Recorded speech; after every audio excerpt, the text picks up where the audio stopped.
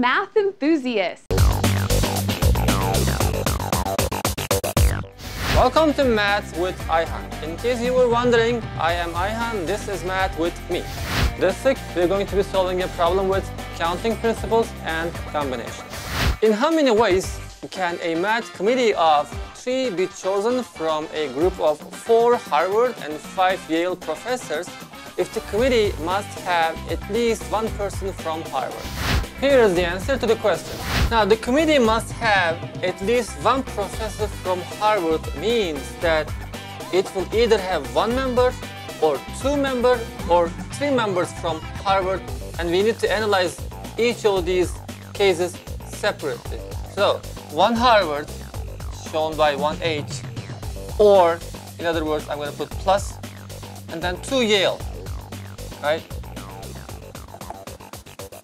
In how many ways I can choose 1 Harvard out of 4 Harvard professors will be combination of 4 out of 1, right?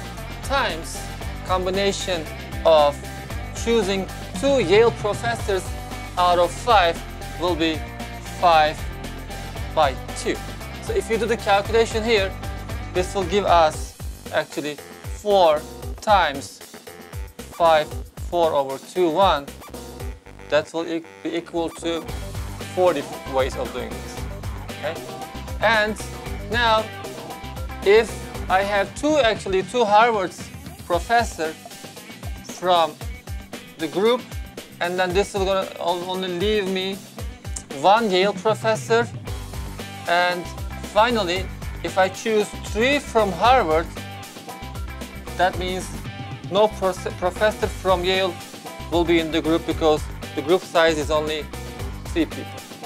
So that being said, in how many ways I can choose 2 Harvard professors out of 4 will be combination problem of 4 by 2 times choosing 1 Yale professor out of 5 will be equal to combination 5, 1. And after the calculation, this should give you 30 ways of 30 groups, and finally choosing 3 Harvard professors out of 4 will be combination 4, 3, and then choosing 0 Yale will be combination 5, 0.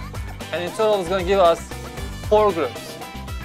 And finally I have my answer will be addition of these 3 groups, which is 40 plus 30 plus 4 equal to 74 different groups. We'll have at least 3 Harvards. Now it's time for math with you. I'm going to give you our problem of the week, and I need you to help us solve it in the comments.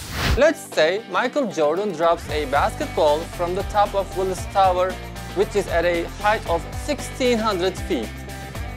The ball bounces back up to 800 feet for the first time.